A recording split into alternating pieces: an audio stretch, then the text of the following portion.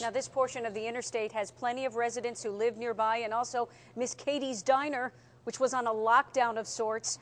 For that side of the story, let's go live to CBS 58's Carlos Vergara with the stories of the folks who witnessed it all. Amazing stuff, Carlos. Yeah, what a mess this morning, Michelle. Outside the traffic nightmare, we're talking about a financial loss and some bad business for some establishments like Miss Katie's Diner that you see behind me, and some tense moments for others.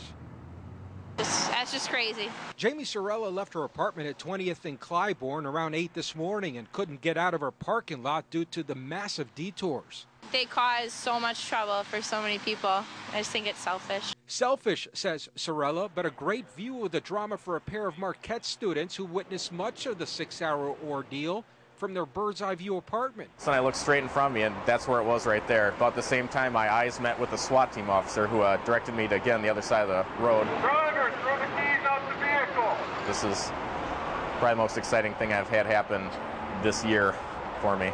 In fact, Keith Sonneveld could hear the police through a bullhorn. I could hear them over the loudspeakers very clearly. They're just like, roll down the window and throw your keys out from the vehicle. And of course he didn't do that. Instead, 3 police sharpshooters set up feet from where the pair was. I think it would have been a lot weird if they had to take shots at him.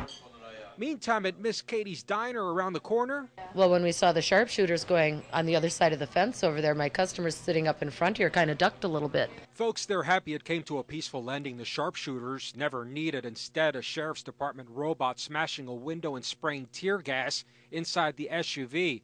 That forced out the occupants, who were arrested in dramatic fashion. But it cost Denise Moltra, who relies on the Friday morning breakfast rush. People were trying to come in, but there weren't very many places to park. Of course, now that things are clear, Miss Katie's can focus on their big Friday night rush. We're live in Milwaukee. Carlos Vergara, CBS 58 News. Yeah, just bet what they're talking about. Thank you, Carlos.